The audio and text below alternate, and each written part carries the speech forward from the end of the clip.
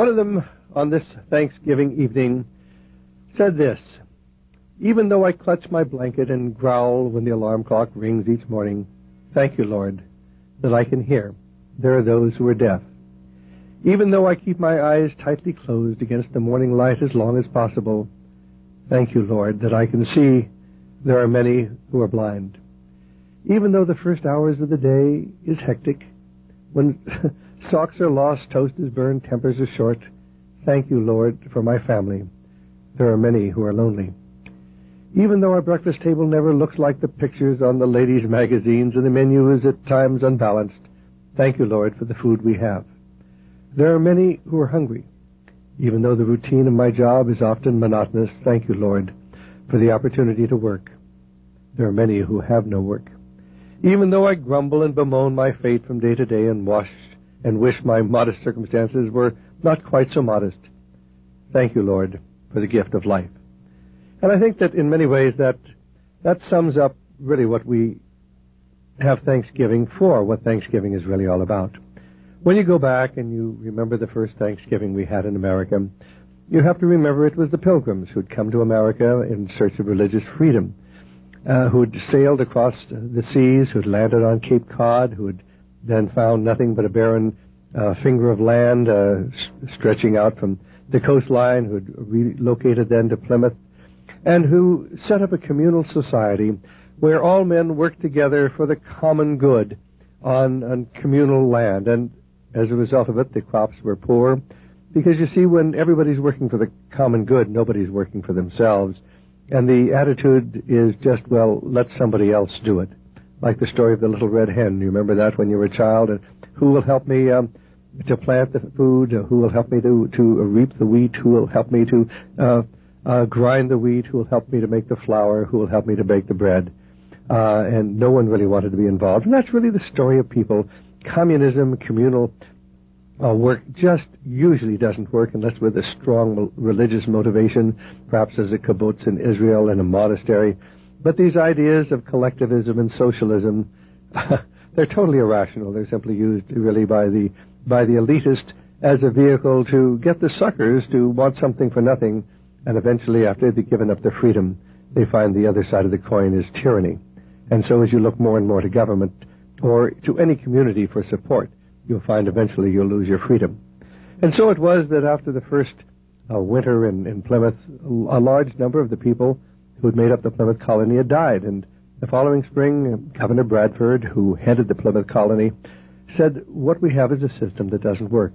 And so he gave each man a plot of land and said, you farm that land, you are responsible for it, and you alone will benefit from what is grown there. And you know, it was the most amazing thing. Why, by the following day, by the following fall, there was a bountiful harvest. And Thanksgiving was to thank God for that bountiful harvest. And that's what Thanksgiving was all about. It was to thank God for the harvest and for the wonderful blessings that he had given these people in this land. And then found the secret. Not communal living, but each man owning a piece of land, farming that piece of land, developing that piece of land. That then became the basis of the American enterprise system. And, of course, what was so wonderful about America is that there was so much land out there for people to have. And if they were willing to homestead it, if they were willing to work it, or they were willing to develop it, every man could have land and could have freedom from tyranny that was imposed by government, as it had been on the European continent, where land was very tightly held by the feudal landowners, by the lords, by the aristocracy in all the countries of Europe. And it was this idea of freedom under God that gave birth to the American concepts of individual freedom.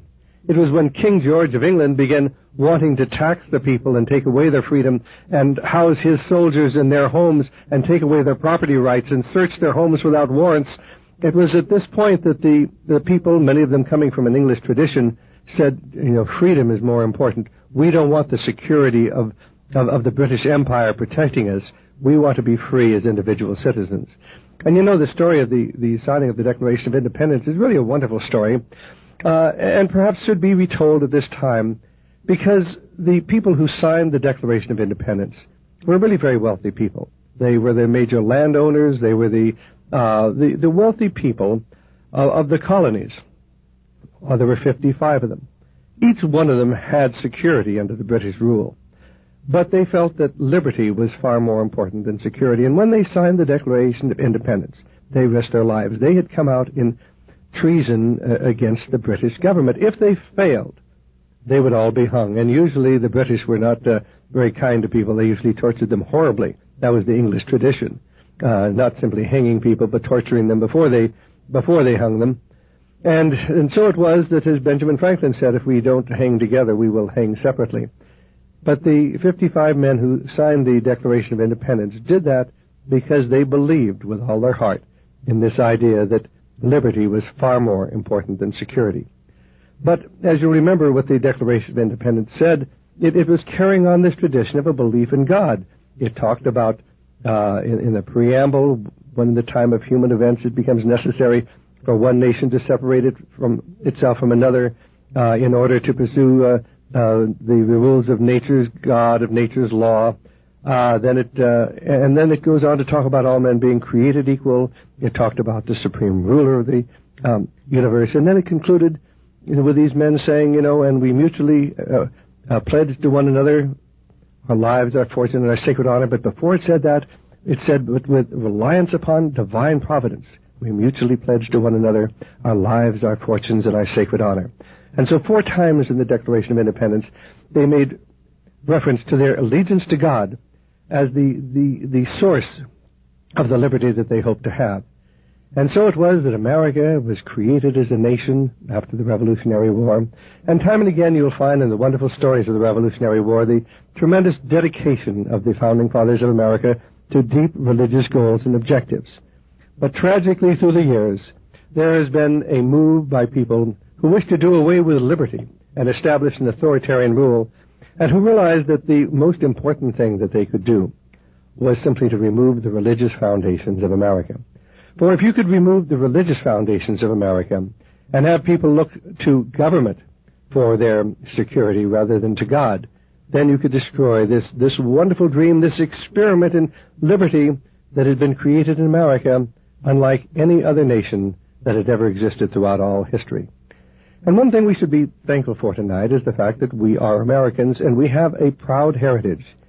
Tragically, we're losing that heritage because so many Americans have come to believe that it is the function of government to provide for us, to provide for the people who are sick, to provide for the people who are needy, never realizing that the American tradition was that provision was to come from the local community, first of all from the individual, secondly from the family, third from the church, and lastly from the local city or from the local county, which was the basic unit of our society. It was from there that the provision for the needy and for the sick was to come, not from the national government. For all of our founding fathers, certainly Thomas Jefferson among them, recognized that when all power had been centralized in Washington, D.C., that we would have a tyranny equally as brutal as that we had recently escaped from. And you've heard me mention this and read this before, but let me read it to you again from Thomas Jefferson, the Master Thoughts of Thomas Jefferson. It has long been my opinion, and I have never shrunk from its expression, that the germ of dissolution of our federal government is in the constitution of our federal judiciary, an irresponsible body, for impeachment is scarcely a scarecrow, working like gravity by night and by day, gaining a little today and a little tomorrow, and advancing its noiseless step like a thief over the field of jurisdiction until all shall be usurped from the states, and the government of all shall be consolidated into one. To this I am opposed, because when all government, domestic and foreign, in little as in great things, shall be drawn to Washington as the center of all power, it will render powerless the checks of one government on another, and will become as venal and oppressive as the government from which we just recently separated.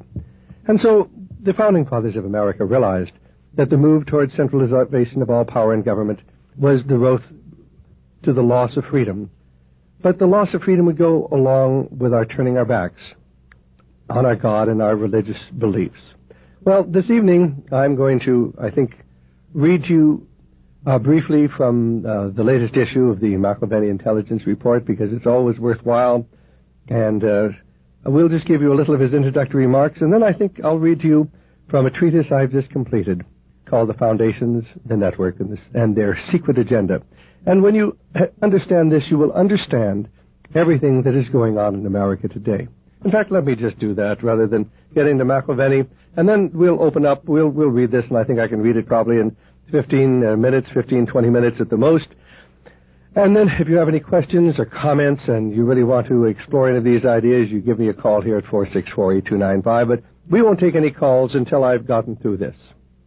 Now, we start out with a quotation.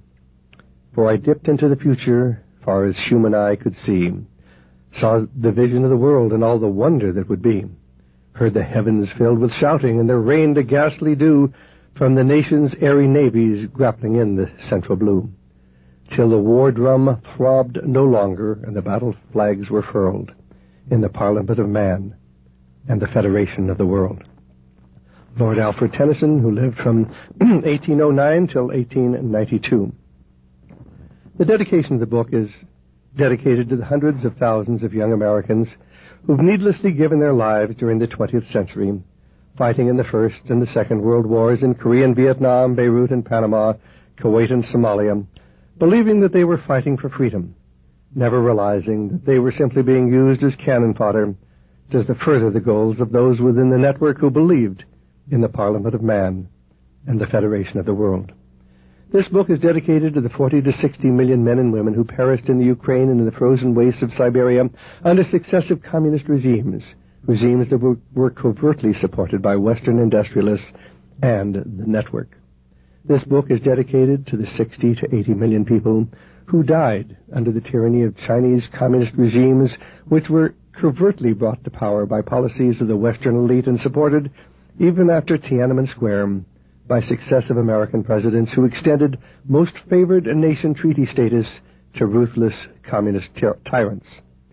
This book is dedicated to the unnumbered millions who have suffered and bled and starved and ultimately died in Cambodia, Laos, Vietnam, Ethiopia, Cuba, Nicaragua, Somalia, Iraq, Iran, Mozambique, Angola, Rhodesia, Algeria, South Africa, the Sudan, and countless other nations. But this book is also dedicated to that small but growing number of American patriots who have come to understand the spiritual nature of the struggle facing Western civilization, a spiritual battle being waged on an ideological and political battlefield.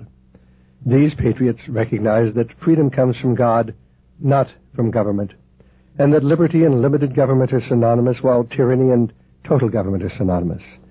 They recognize that America is moving rapidly towards a fascist state under a world government in which the people will be disarmed and then provided for and controlled by technocrats from the cradle to the grave. Many of these patriots have committed their lives and their fortunes and their sacred honor, as did our forefathers of old, in an effort to expose the foundations, the network, and their secret agenda. Then return America to its former greatness as a nation under God's blessing.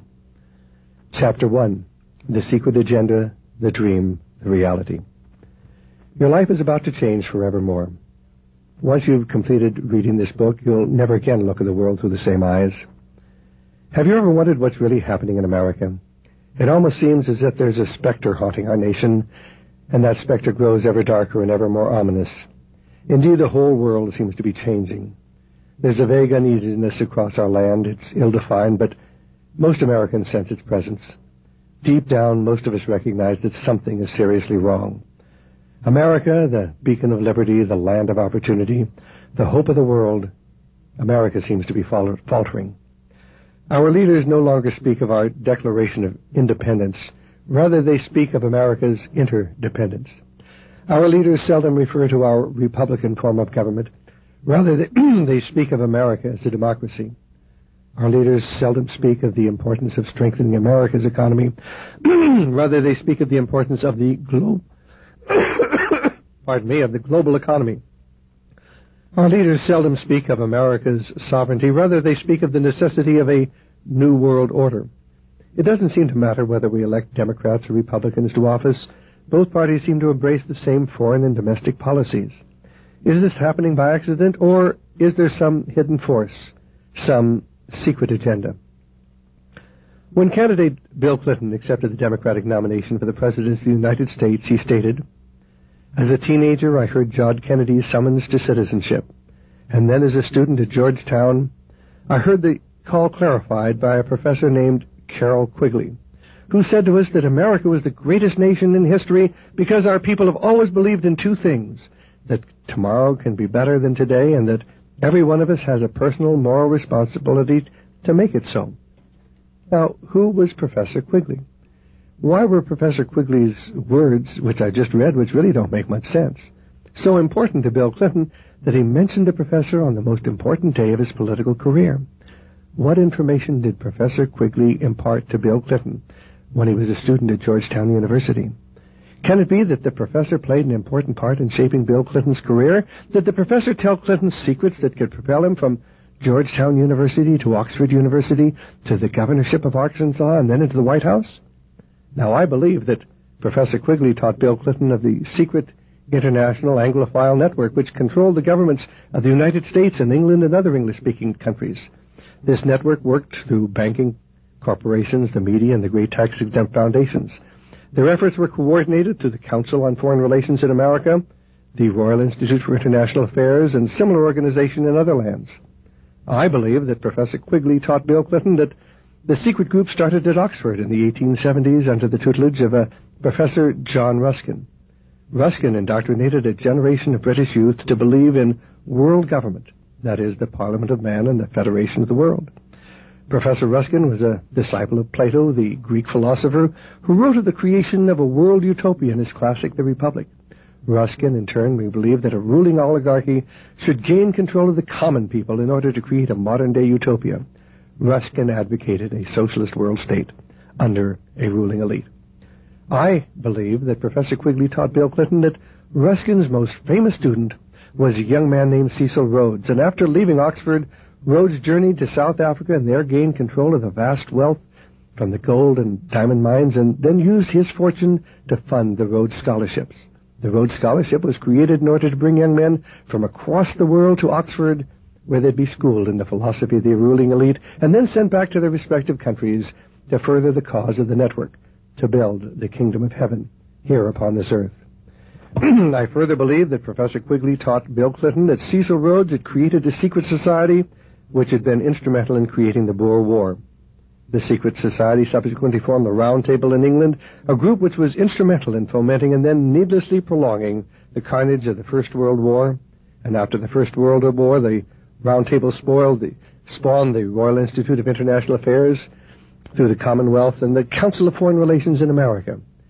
In the years between the First and Second World Wars, the network actively supported Adolf Hitler and encouraged his expansionist policies in Europe. I further believe that Professor Quigley taught Bill Clinton that the network actively worked with the great foundations in America to suppress the truth of their involvement in creating both world wars, the wars in Korea and Vietnam, and to maintain the myth that American soldiers had been fighting for freedom overseas. The truth of the matter was that the Boer War, the First and Second World Wars, the Korean War, and the war in Vietnam were all fought to create the world government that the Anglophile network dreamed of. First the League of Nations, then the United Nations. I believe that Professor Quigley taught Bill Clinton that the invisible rulers of the world were really very kind and considerate men who dreamed a dream of creating a better world. Sometimes they made mistakes by backing leaders like Adolf Hitler and Mao and Lenin, but the members of the network never meant to do harm. I further believe that Professor Quigley taught Bill Clinton that an Anglophile network worked in America in both the Democratic and Republican parties and on both sides of the political spectrum, both the right and the left. The network even infiltrated the Communist Party and used the party to further the network's socialist goals. At times, organizations that the network created, such as the Institute of Pacific Relations, were unduly influenced by Kremlin policies. In the case of the Institute of Pacific Relations, their influence was used to manipulate American government policies towards China, policies that led directly to the fall of China to communism. But that was simply a mistake. It wasn't supposed to have happened. Professor Quigley, of course, failed to mention the 60 to 80 million people who were ruthlessly killed, executed in China because of the network's mistake. Why? Oh, because members of the network were really very nice men who sincerely wanted to make a better world. Criticism of the mistakes was simply unjustified. I believe that Professor Quigley taught Bill Clinton how the great foundations were used to change America, that the wealth of the industrialists was being used to destroy the free enterprise system and bring about an authoritarian socialist state under network control. And lastly, I believe that Professor Quigley taught Bill Clinton that if he really wanted to be successful, he should become a Rhodes Scholar and go to Oxford University, then come back to America and join the Council on Foreign Relations. That was the way to success. That was the path to power. That was the road to the presidency. Now, why do I believe these things? Well, I've personally spoken with a number of Carroll Quigley students, and the professor always told his students about the network and its goal of building the kingdom of heaven here on earth. And then in 1980, I went back to Georgetown University on a number of occasions, and I personally went through Carroll Quigley's private papers in the university archives. To my knowledge, I was the first person to study those papers after his death. I was able to glean tremendous insight into his research and beliefs. Indeed, I purchased a taped interview with Carroll Quigley from his widow, in which the professor tells how his publisher, Macmillan, destroyed the plates for his book, Tragedy and Hope, A History of the World in Our Time, so that his book could not be reprinted. Copies of that tape are available from Radio Liberty. However, most of the information on what I believe Professor Quigley taught Bill Clinton can be found in the professor's book, Tragedy and Hope, A History of the World in Our Time, published by Macmillan in 1967. What follows are the words of Professor Carroll Quigley, who is Bill Clinton's mentor. In quotation marks, there does exist and has existed for a generation an international Anglophile network which operates to some extent in the way that the radical right believes the Communist Act. In fact, this network has no aversion to cooperating with the Communists or any other group, and frequently does so. I know of the operation of this network because I've studied it for 20 years and was permitted for 2 years to examine its papers and secret records. I have no aversion to it or most of its aims, and have, for much of my life, been close to it and many of its instruments. But in general, my chief difference of opinion is that it wishes to remain unknown, and I believe its role in history is significant enough to be known. At each point now we'll give you page references to the book. We won't give those in the reading. What was their design? What was their goal? In quotation marks, nothing less than to create a world system of financial control in private hands, able to dominate the political system of every country and the economy of the world as a whole. Their system was to be controlled in a feudalistic fashion by the central banks of the world, acting in concert by secret agreements arrived at in frequent private meetings and conferences. The apex of the system was to be the Bank for International Settlements in Basel, a privately owned bank controlled by the world's central banks, which were then themselves private corporations. And then he goes on to say, they sought to dominate governments by their ability to control treasury loans, to manipulate foreign exchange, to influence the level of economic activity in the country, and to influence cooperative politicians by subsequent economic rewards in the business world. And I comment, in other words, they'd purchase the allegiance of politicians who would then support their agenda. That's what he's saying. And then Professor Quigley goes on to say the English branch of this English establishment, the American branch of this English establishment exerted much of its influence through 5 American newspapers, the New York Times, the New York Herald Tribune, Christian Science Monitor, the Washington Post, and the lamented Boston Evening Transcript. My comment is that by 1993, the network controlled all 3 major television networks, as well as 90 to 95% of the major newspapers and magazines in America. Thus, both the liberal and supposedly conservative press could be used to conceal the existence of the network. Professor Quigley, on this basis, there grew up in the 20th had been brought into the Morgan firm, as Strait was several years later by Henry P. Davison, a Morgan partner from 1909. Each had a wife who became a patroness of leftist causes, and 2 sons, of which the elder was a conventional banker and the younger was a left-wing sympathizer and sponsor. In fact, all of the evidence would indicate that Tom Lamont was simply Morgan's apostle to the left in succession to Strait, a change made necessary by the latter's premature death in 1918. Both were financial supporters of liberal publication, in Lamont's case, the Saturday Review of Literature, which he supported through the 1920s and 30s, and the New York Post, which he owned from 1918 to 1924. The chief evidence, however, can be found in the files of the House Committee on Un-American Activities, which show Tom Lamont and his wife Florida and his son Corliss as sponsors and financial angels to almost a score of extreme left-wing organizations, including the Communist Party itself. Among these, we need mention only 2. One of these was a Communist Front organization, the Trade Union Services Incorporated in New York City, which in 1947 published 15 trade union papers for various CIO unions. Among his officers were Corliss Lamont and Frederick Vanderbilt Field, another link between Wall Street and the communists. The latter was on the editorial boards of the official communist newspaper in New York, the Daily Worker, as well as its magazine, The New Masses, and was the chief link between the communists and the Institute of the Pacific Relations between 1928 and 1947.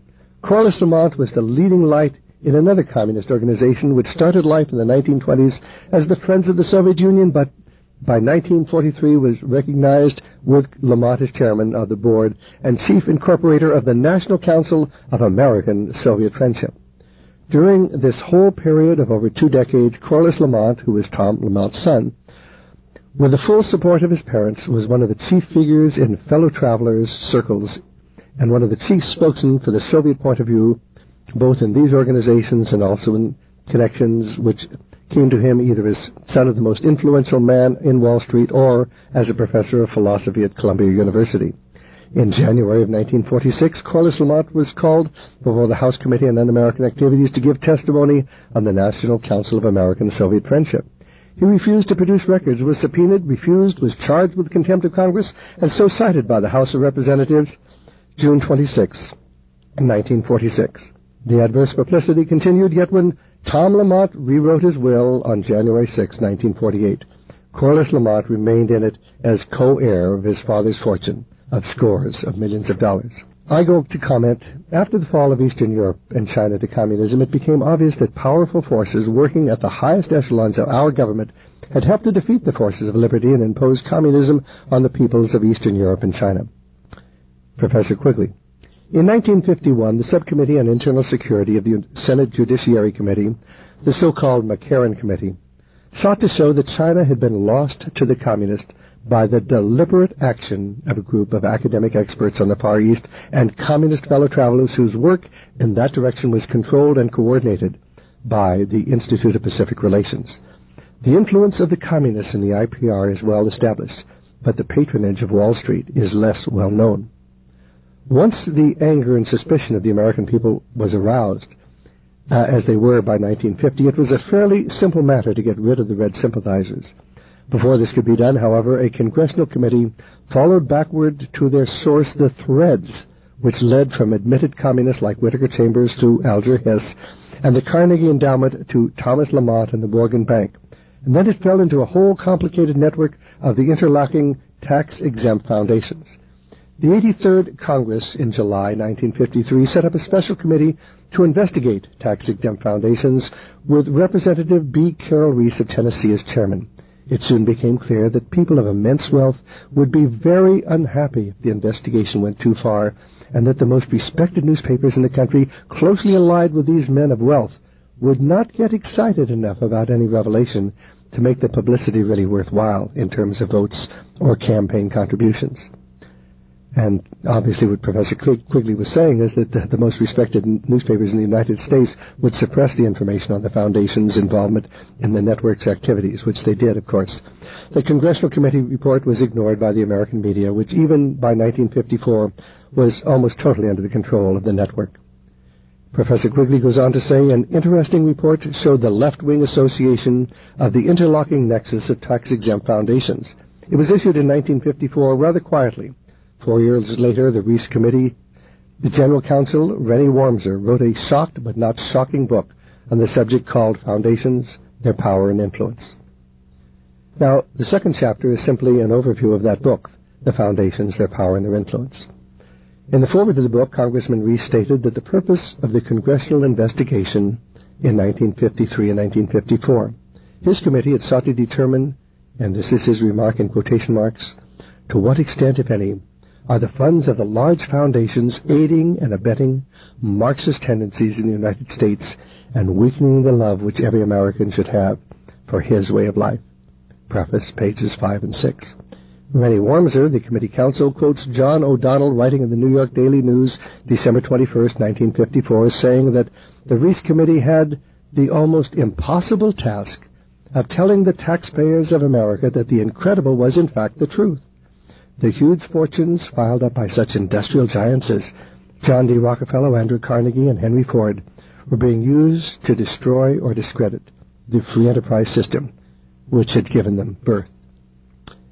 An elite had thus emerged in control of gigantic financial resources operating outside of our democratic process, which is willing and able to shape the future of this nation and of mankind in the image of its own value concepts. Now, the book goes on to say that Louis Brandeis, later to become Justice of the Supreme Court, is quoted as having testified on June 23, 1915, before the Walsh Committee as to why he was gravely concerned with the growth of concentrated economic power. And this is what he said: "But when a great financial power is developed, when there exist these powerful organizations which can successfully summon forces from all parts of the country, there develops within the state a state so powerful that the ordinary social and industrial forces existing are insufficient to cope with it." The committee report goes on to show that a small number of wealthy and powerful financiers held in their hands the financial control of American industry. That control, through actual stock ownership, or though actual stock ownership, in spite of large numbers of stockholders, rested with a very small number of persons, and that in each great basic industry, a single large corporation dominated the market. The Walsh Committee, which had preceded the Reese Committee, pointed out that the foundations had used their power to force sectarian universities and colleges to give up their religious affiliations in order to gain funds. Thus, the religious infrastructure of our society was progressively eroded by the foundations. Progressive education was financed in teachers' colleges, a system of education that eventually has led to the undermining of the American educational system and to 90 million illiterates in America. And the report goes on to say a minority of foundations have fallen victim to the obsession for social change, but among this minority are to be found some of the wealthiest and some of the oldest endowments. The Carnegie Endowment for International Peace has reached into the Department of State, into the law schools, where international law is taught, into the foreign offices of other nations, into the United Nations and its associated organizations. The Rockefeller Foundation supported the National Research Council's Committee for Research in Problems of Sex, which led to the Kinsey Report, the report that would change the sexual mores of our society and lead to the skyrocketing divorce rate, with over half of American marriages ending in divorce, the skyrocketing illegitimacy rate, and astronomical level of sexually transmitted diseases, all traceable directly back to the Kinsey Report, which is financed by the Rockefeller Foundation grants. Hereinafter is a list of the subjects covered by the Reese Committee and recorded in foundations, their power and influence. How rich banking and industrial families gave vast sums of money to foundations while continuing to control their funds. How the major American foundations were interlocked into a monolithic monopoly to create a world government. How the foundations used their grants to take over control of the social science teachings in the major universities. How social sciences came to be used as a political instrument. How the foundations destroyed the careers of social scientists who disagreed with or criticized foundation policies. How the foundations developed an elite corps of social engineers intent upon remaking the world along socialist lines. How the foundation sponsored the Kinsey Report, deliberately designed to destroy social mores in America and lead to our sexual revolution. How the foundations used social science to undermine the disciplinary structure of the American military. How they employed a Marxist socialist scholar to write a book designed to promote socialism.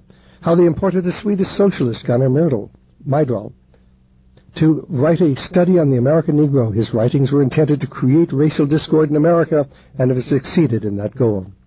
How they financed the Encyclopedia of Social Sciences, a vehicle for the promotion of socialism. How the foundations funded a Marxist elite and academic social science circles. How the foundations funded books which continually emphasized injustice and problems in American society in order to discredit our culture. How the foundations used their funds to subvert and control American education. How they used grants shaped the views of teachers. Either teachers conformed to foundation policies or they received no grants for research. How the foundations funded the birth of educational radicalism. How the Carnegie Foundation funded a socialist charter for education, subsidized radical educators, funded Progressive Education Association, funded and supported socialist textbooks, financed left-wing reference works.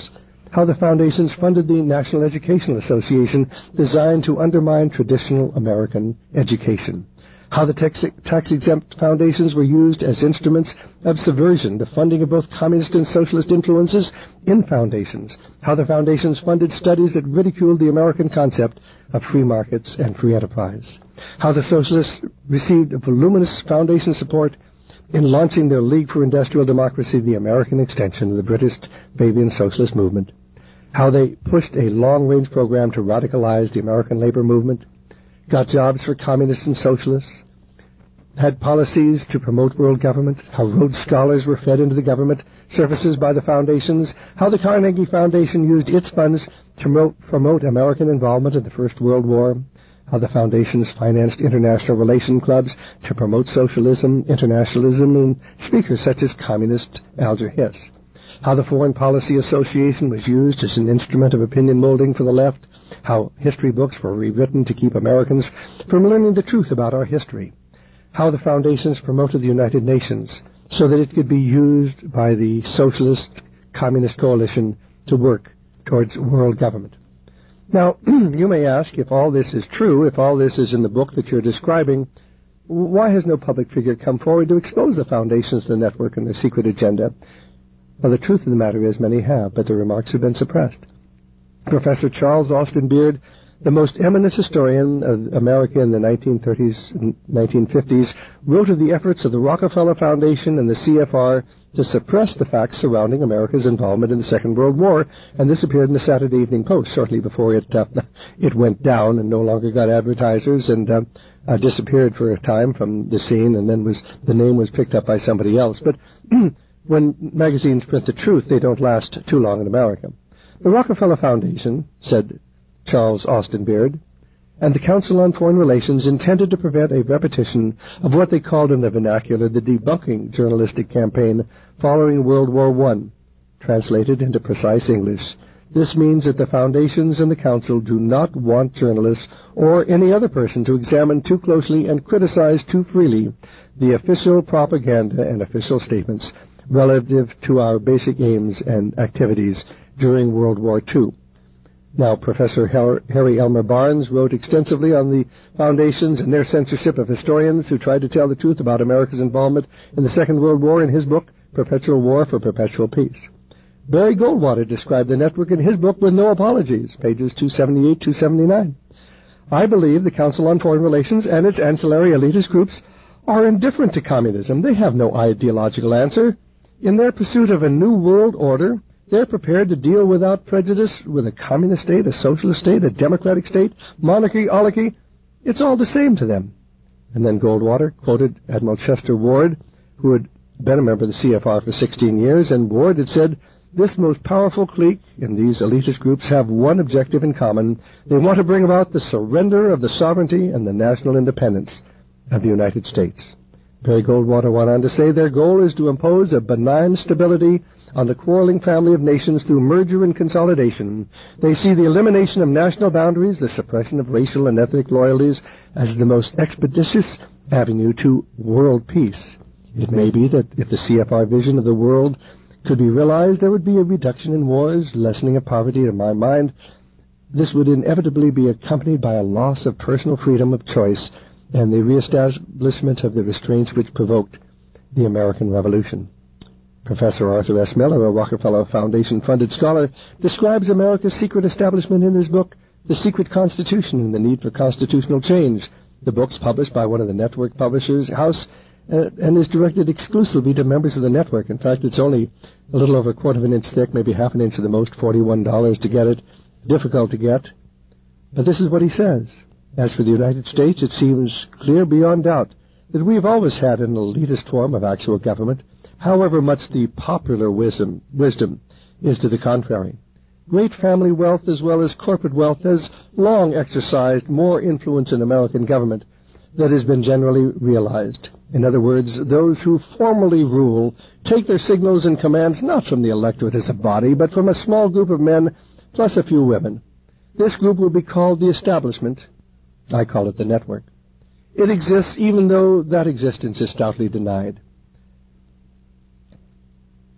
It is one of the secrets of the American social order. A second secret is the fact that the existence of the establishment, the ruling class, is not supposed to be discussed. A third secret is implicit in what has been said. that there is really only one political party of any consequence in the United States, one that has been called the Property Party. The Republicans and the Democrats are, in fact, two branches of that same secret party. Major General Smedley Butler, former Commandant of the American Marine Corps, wrote of the use of American military force to impose the controls of the network and their banking and corporate allies on helpless peoples throughout the world, killing and murdering to further the secret agenda. It was their goal to pursue evil, to accomplish good. And this is what the general said. I spent 33 years and 4 months in active service as a member of our country's most agile military force, the Marine Corps. And during that period, I spent most of my time being a high-class muscle man for big business, for Wall Street, and for the bankers. In short, I was a racketeer for capitalism. Thus, I helped make Mexico, and especially Tampico, safe for American oil interests in 1914. I helped make Haiti and Cuba a decent place for the National City Bank boys to collect revenues in. I helped purify Nicaragua for the international banking boys of Brown Brothers in 1909 to 1912.